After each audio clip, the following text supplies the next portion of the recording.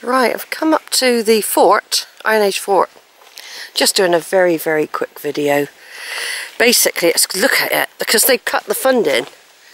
Look how I've never known it this overgrown. Never. I've never seen the bushes this high ever. It's like walking through the jungle. Wow. So they have cut the funding a bit. I mean, I might have seen it long time ago this high. Just shows you how you come up here. Let's just climb up here a minute. Yeah, God, goodness, it's overgrown.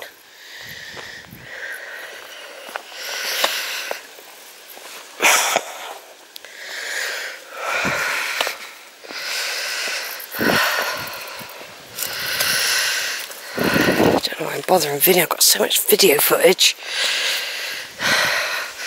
Right, we're on top of Worlebury Fort. Iron Age fort. The Romans were here as well. People have been up here smoking their bongos by the look of it. But I've never seen it this overgrown. This is massively overgrown. Very, look how deep it looks as well. Yeah, look, this is where the druggies come up here, look. Look, someone's got left their... Look. Their bongo, what do you call it? There. Well, I haven't videoed it for a while, so it's usually neat and tidy up here.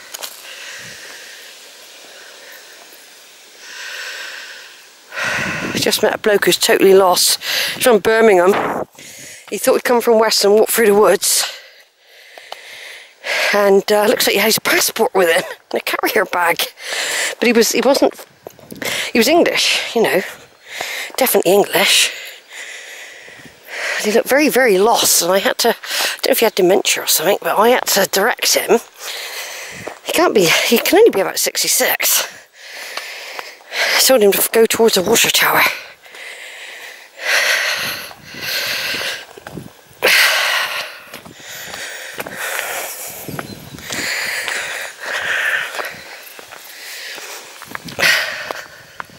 This was all the remnants of the fort here, and of course it was quarried up here as well, so there is an overlap of history here.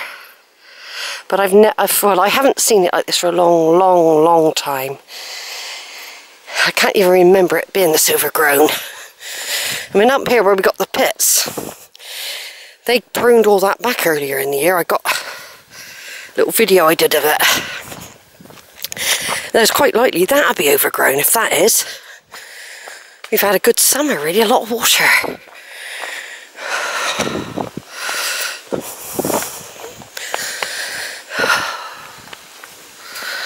The only trouble walking with a stick is you can't control the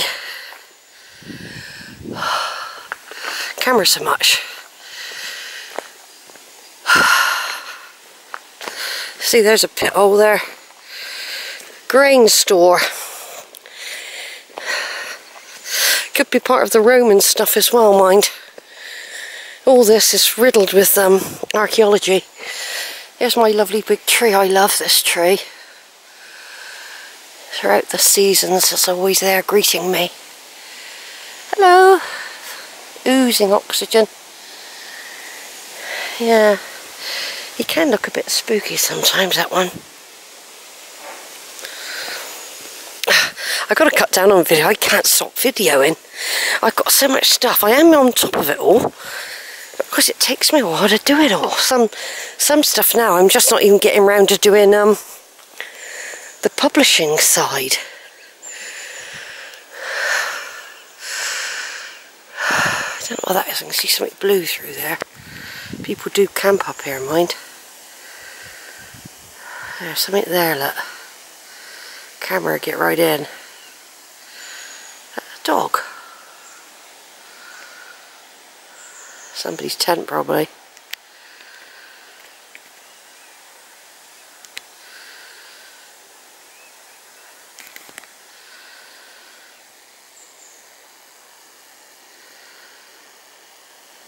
So you want to get back to Western, just go back the way you bloody come, innit? Right, be interested to see how overgrown this has become. As I got Bran in my pocket, this is one of our walks. I mean, I discovered all of Western Woods with Brandy. She accompanied me on all our explorations, she did.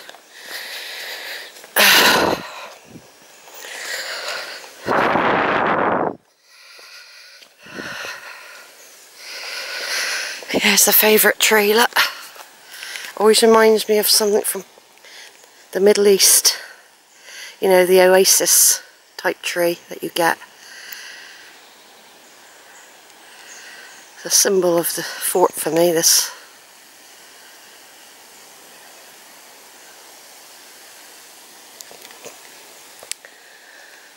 Yeah, it's a walking paradise up here for people as well. It can be very boggy up here in the winter. Now earlier in the year this was all cut back and I could walk. I could see the ground here. This could all be seen. There was a main path going right up through the middle there, so you didn't fall down the holes.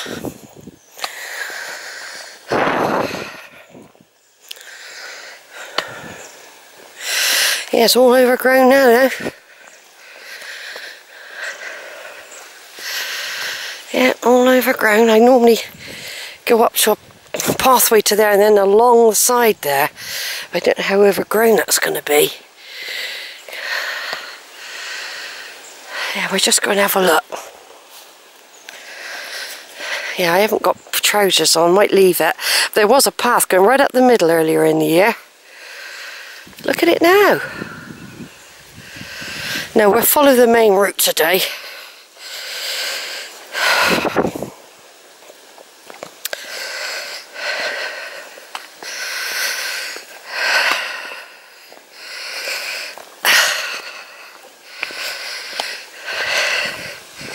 This is where I brought Daisy and Amber when they visit.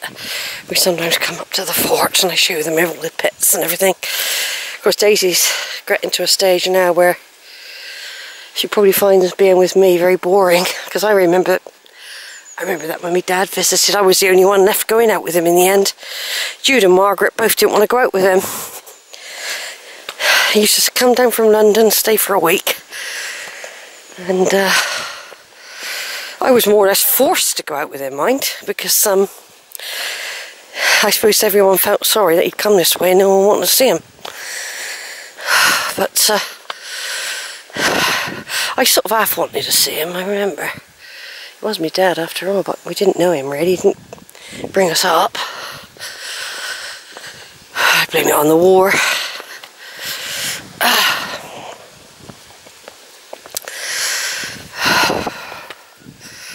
Times were different in the 50s. My mum had to live a repressive role under him.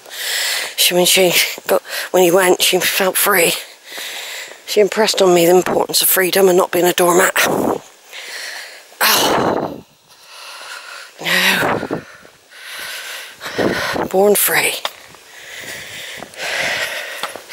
You could say we're all born equal, but not born free. Could go the other way, couldn't it, really?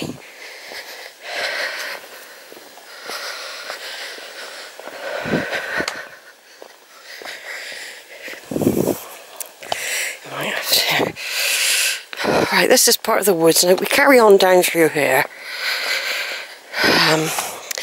The World War I and II probably also would have used this hill fort, mind, as a defensive position. It was the soldiers dug in here, but I haven't really researched that part, but I know there is quite a history here of the hill fort being used for defensive reasons in the past.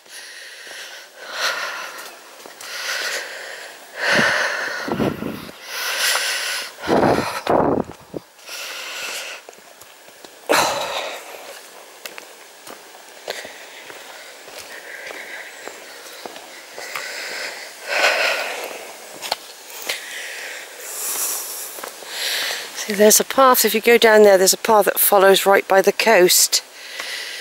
Oh, this looks All overgrown as well. Everything's overgrown today.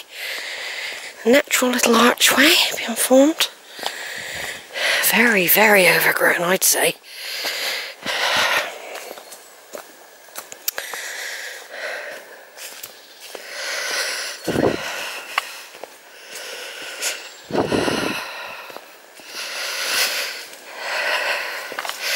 Yeah, like I said, I was just saying about the girls, as they get older they might not want to, but they might do as well. I mean, it does them good to come out exploring.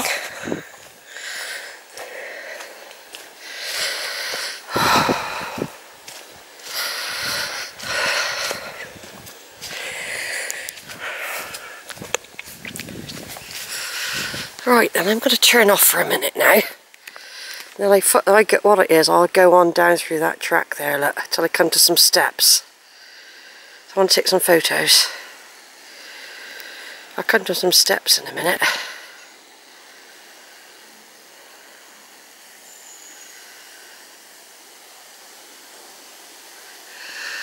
And there's all the trees above. Beautiful, it's very lush up here, very lush.